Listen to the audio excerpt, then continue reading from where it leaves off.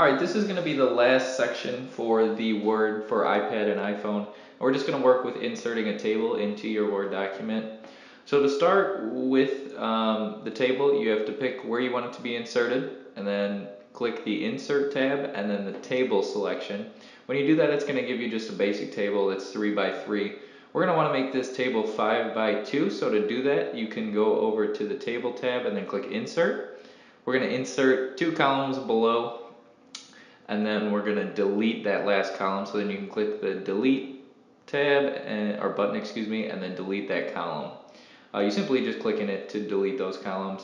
And now I'm going to fill it in with some information. I'm sure you guys don't want to watch this, so we'll skip by it.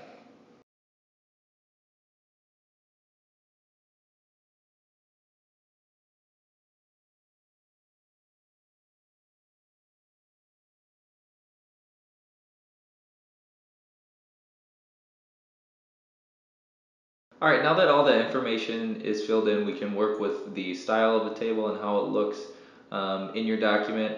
So the first thing that we're going to do is working with the cell size. So say I want to make that top column bigger so it kind of sticks out so you know what the header is.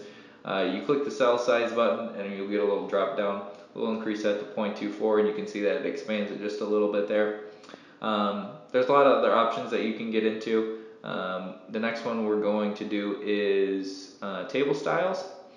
So once you click on table styles, you get a drop down of a bunch of pre-made styles that Word gives you. So you can just pick the one that you like. We'll just go ahead and select this purple one there, and now you can see that it's changed the whole look of the table. You can also increase the size by the 2 little anchors that are there.